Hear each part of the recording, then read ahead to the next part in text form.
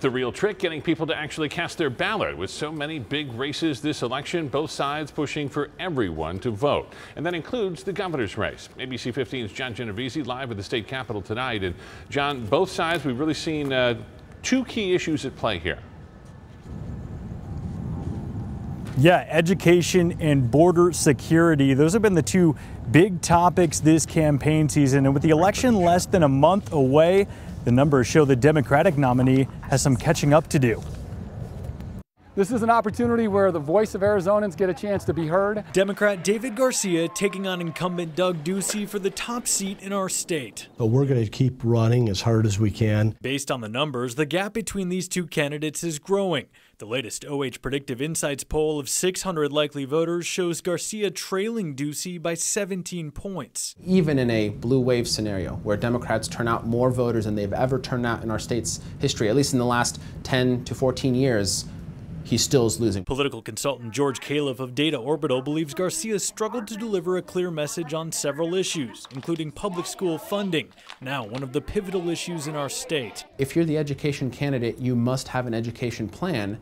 And when the alternative is someone in Governor Ducey who took steps, and we can disagree on how quick or not quick the steps were taken, it doesn't matter. He took the steps.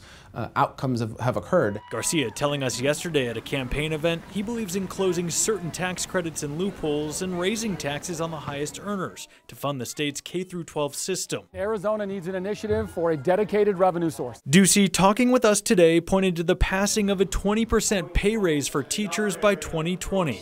And among what can seem like non-stop political ads, Just imagine, no wall in southern Arizona.